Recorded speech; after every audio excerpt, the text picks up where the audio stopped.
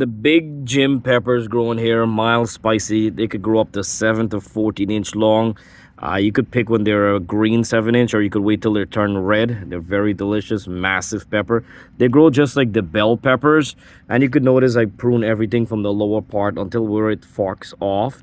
And you can see we have a lot of growing point right now.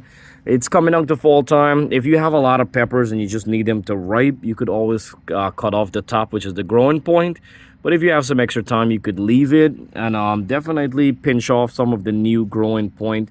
Pepper plant will just continue making new growing points, so you could always remove some. So this would it's not taking away energy going somewhere else. You know, we need the peppers to get ripened.